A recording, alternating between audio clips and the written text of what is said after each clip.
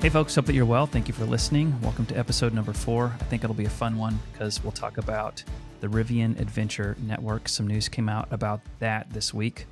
First of all, if you want to support the show, please join us over at rivianstories.com, a place where you can get news and updates and join a community of fellow Rivian fans. Also, please check us out on YouTube and Instagram. Just search for Rivian Stories. I would really appreciate if you follow us there. It helps for sure. Okay, so the lead story this week comes from an article published by TechCrunch about the Rivian Adventure Network. And this is exciting, and honestly, there wasn't much new to learn here, but it's just nice to see RJ, especially in Rivian, kind of coming out in the public, so to speak, and making some statements. And they've already done that. In fact, I'm going to show a clip in a little bit from the Bloomberg article where really he kind of says a lot of this kind of off the cuff, a lot of what's been published in this article. But kind of the lead story that the article points to is that, you know, this adventure network, this charging infrastructure has a twist in that most people think of the charging network along highways, fast charging to get you through a long road trip. And they're saying that the twist is that Rivian's also going to have slower chargers at adventurous destinations, such as mountain bike and hiking trails and kayaking spots, and maybe even near, you know, popular climbing crags and stuff like that. You know, to those who have been following Rivian for a long time, a little history lesson here is that at first when Rivian came out at the LA Auto Show and all the questions started coming in to the Rivian official Instagram account about charging, RJ's response and the official response from Rivian at that point was that they were going to really rely on the third-party networks such as Electrify America and all the others, but that they would be installing some chargers in some of the remote adventure locations. So those of us who have been following for a couple of years, it actually started with the twist. The twist to us now, in truth, is that these chargers are going to be coming to interstates. Something more like the Tesla network or more like the third-party networks that are designed to get you cross-country to your longer destinations. And honestly, if you go back in time, a lot of people were asking Rivian to use Tesla's network because Tesla has always been open to bringing in other people into their network. I remember very well a lot of people in the Instagram comments saying, please use Tesla, please use Tesla, please use Tesla. That brings me to the next point, and honestly what I think the biggest point of this article is, why would people clamor for that? Because the reliability, the consistency, the quality of charging at these kind of, quote, public third-party charge points was just horrible. There's story after story about you get to a charging station with 6 plugs and 5 of them were not working, or 3 of them were not working, and of the other 3, it was crazy, crazy slow. And so a lot of people were like, this is going to be horrible. And then I specifically remember RJ at the beginning saying, you will be surprised at the rate of growth that will happen through the third-party chargers in the future. And so people like me and many other like Tesla fans, for example, were saying like, well, okay, maybe if these charging stations become so many that even though they're going to be low quality, maybe there'll be so many that that will kind of make up for it, so to speak. But to me, this is such great news as a Rivian owner that I'm not going to have to not only rely on a third-party charging network, but the experience is going to be a lot better. And that brings me to the most important part of this article. It's about controlling the experience. So let me scroll down here and try and find the quote here from RJ, and here it is. The challenge is we don't control those networks, those meaning the third-party networks like ChargePoint and EV Connect and EVgo, Electrify America, Greenlots. They don't control the payment platforms, the uptime, the performance, the ability to reserve a charger. All those things that take the friction of charging away, we don't truly control, said Scaringe. And then I'll keep going here. With the Rivian Adventure Network, this is again Scaringe talking, we have 100% control of that.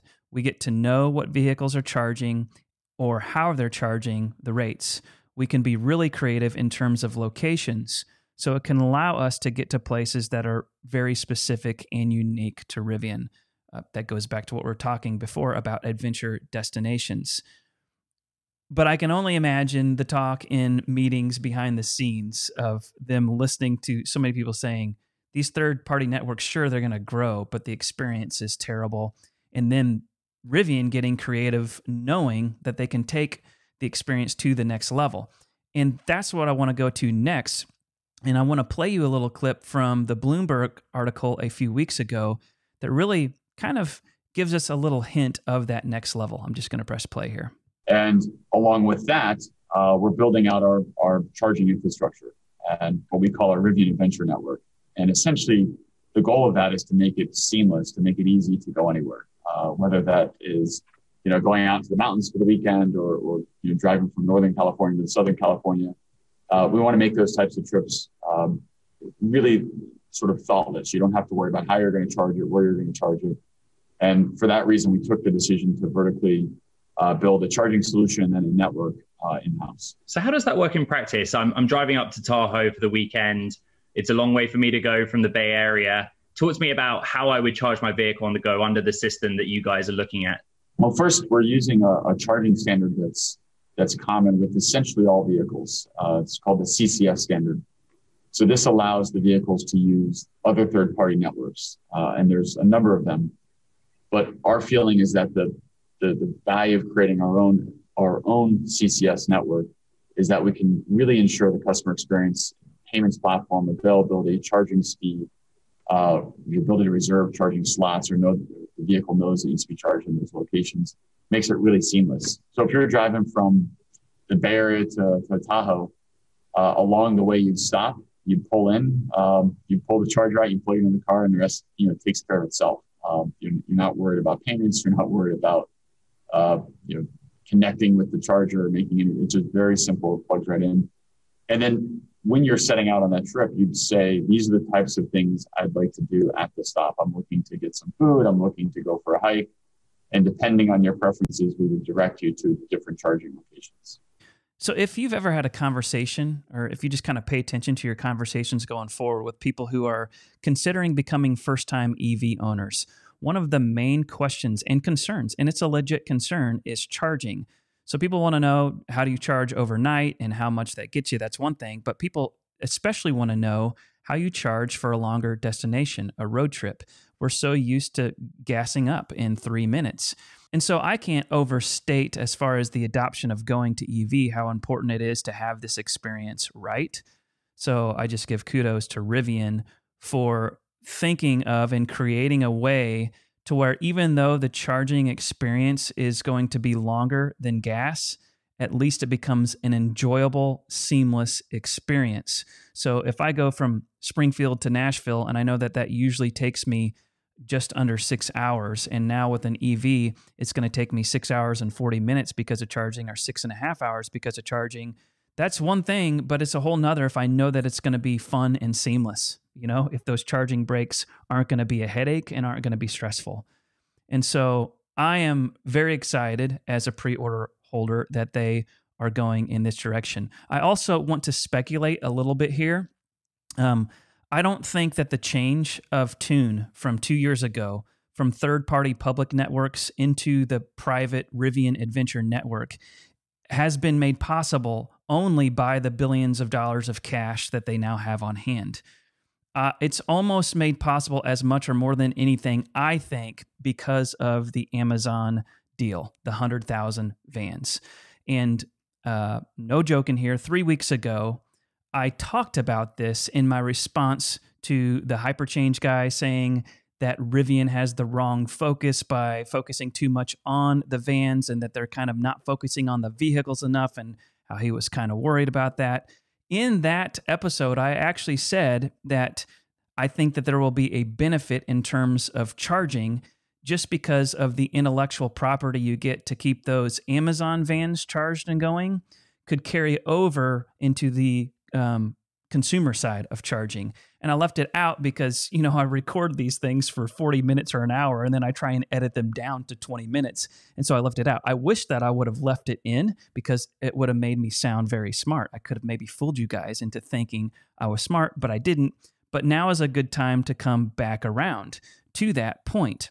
And to try and give it a little bit of a finer edge, I'm not saying that the charging infrastructure for the Amazon vans is going to be the same locations or anything like that. Obviously not. We know that the charge points for the Amazon vans are going to be somewhere close to those ship stations.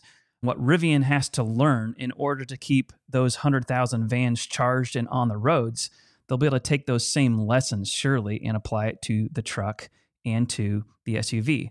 And so he hints at that in this article too. I'm going to scroll up here. Here's where he says that. If you think of commercial vans, what does that sound like? The charger and the dispenser may look a little different, but the guts of these power modules that are used to build up the charging capability are identically applied in these very different applications. It's one of the reasons we built out all that core competency, so we could build both fleet-size B2B charging solutions, Amazon delivery vans, and the consumer-facing adventure network for Rivian customers. So there you have it. Again, I wish I would have left this in a few weeks ago, but the point is still the same. This is just one example of the great benefit we receive as consumers for the truck and the SUV as a result of the Amazon delivery van deal. I'm sure that there are many other benefits as well. So let's wrap this little segment up with how quickly this Rivian Adventure Network will grow. And in typical fashion, Scaringe would not say exactly how many charging stations would be open by this coming summer when the first deliveries come out, but he noted that dozens of charging stations would be available with the average of 6 charging connectors per station in 2021. And then he said a great point, as that network is built, it will take some of the pressure off of the need to have very large battery packs. Great point there. And they end with saying that even without specific numbers, it's clear that RJ's aspirations and plans extend well beyond dozens of Rivian stations. Quote, "The scale of a network is not something that you can turn on overnight," he said. "It takes months of time to get full coverage of the U.S. and years of time to get dense coverage, which by 2023 or 2024, we will certainly have." So when you look at that map and next year, it might be a little bit laughable compared to Tesla standards, but it's going to look more dense by 2023 or 2024.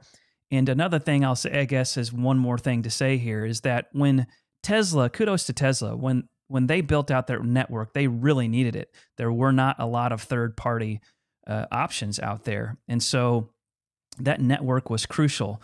The Rivian network won't be as crucial from getting point A to point B, but it will certainly be crucial in terms of a seamless experience. So again, it's all super exciting. Okay, the next story that I want to touch on here just came out yesterday from Chicago Business. Your next car will probably be an electric pickup truck. With their mass appeal, automakers say selling battery-powered models should be a breeze if they ever get made. And really the big point here is that people who buy trucks in the USA right now aren't just your farmers and cowboys and ranchers and all that. I mean, they really come from everywhere. This story goes into, like a middle-aged mother buying one in the city because they're so convenient to pick up things every now and then. And really what RJ says here is that we're seeing customers come out of just about everything. Of course, they're coming out of pickups, but often and more likely coming out of SUVs and out of other electric vehicles. So the article goes on really to basically say that trucks are the biggest selling segment in the American market, and that's with, gas guzzler trucks. And how much more then will the adoption rate for trucks continue once they're much more efficient in terms of, quote, gas mileage, in terms of the cost to operate from point A to point B as far as energy goes. And so also play into that, and I was talking with a buddy this week, that when you look at a car like a Tesla Model S that's $100,000, you can get such a nice car for 30 or 40 grand. And so the Tesla Model S is so much higher. When you look at trucks and SUVs, I mean, just from your good old Ford and GMC trucks and your Tahoes for your SUVs, you can easily spend 70 and 80 grand on those by, kind of maxing them out, sometimes even more. And those aren't from your quote luxury brands.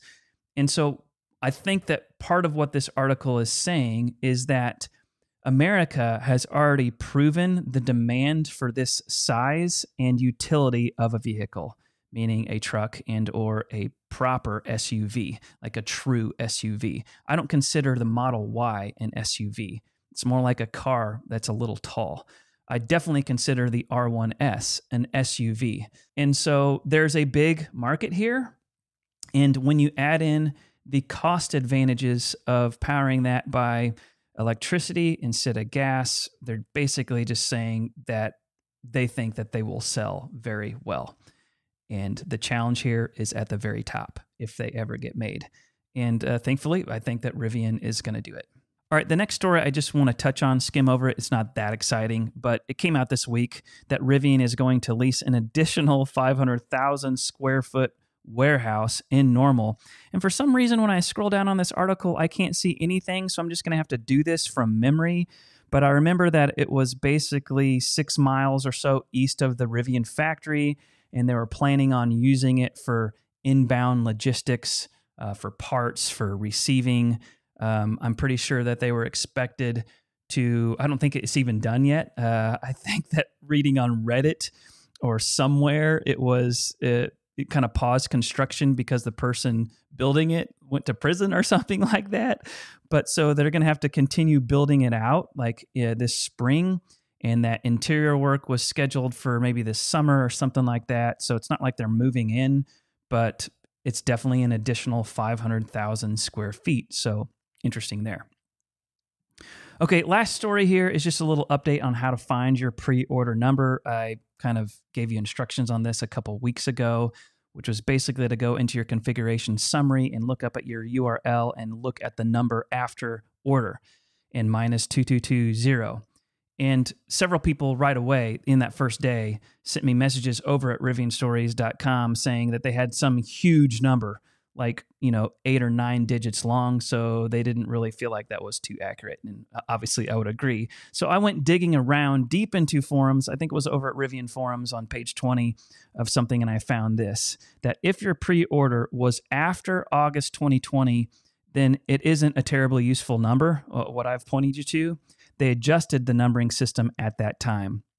I don't think we've collected enough data to determine if there's a pattern to be that we can adjust the numbers and kind of figure out the truth again. But that said, if you ordered after August 2020, it appears as if you're going to get a pretty high number, and this isn't going to help at all. Like, for example, there's a number here that someone gave me that is 275,586,789.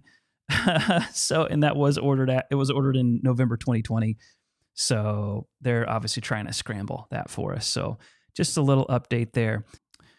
All right, guys, that is it for this one. But the good news is that I'm going to release an additional episode before next weekend. Yesterday, I interviewed Lacey of Miss Go Electric about the House bill in Michigan that is trying to prevent Tesla and Rivian and future automobile companies, electric or otherwise, that want to sell directly to consumers. They're trying to nix that. So I had Lacey on, who's very involved in this and very knowledgeable, and she explains it all, why, the players involved, and I will try and release that early next week. And in the future, if you have any other ideas of people to interview, please let me know. That's mainly what I want to do, is interview people. I would honestly rather not be a news roundup guy. I would rather interview people and tell stories from pre-order holders to Rivian teammates themselves and everyone in between. So if you have ideas of people, or maybe you want to be interviewed because you're an expert, please let me know. Okay, I'm going to leave it at that. Thank you again for listening. And please, if you could, support the show by visiting rivianstories.com and signing up. It's completely free. Or by following us on YouTube or Instagram. That helps us out a lot to build the audience. So thank you very much.